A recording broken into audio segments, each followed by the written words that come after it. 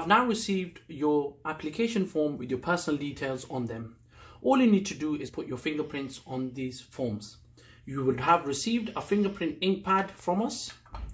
You would receive a fingerprint form guideline which mentions how to put the fingerprints. All you need to do is touch firmly onto the pad. You would have some ink on your thumb, and you would firmly and softly and gently press your thumb impression onto the form.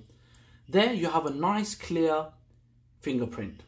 The next fingerprint, again in this applicant's case, is the right index. You would touch the ink pad. Again, you have some ink onto your hand or onto your fingers, and touch and softly and gently onto the form to give another impression for your right index finger.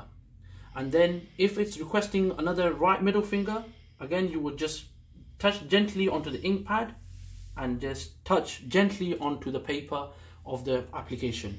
Please make sure your fingerprints are within this box and they are clear as seen on this paper. In some cases, your application may not require some fingerprints where it will mention that not required. So for this applicant, all we need to do is put a thumb impression. Again, we just touch this lightly to put the thumb impression. Then we will put the right ring. Make sure your fingerprints are straight and touch them lightly.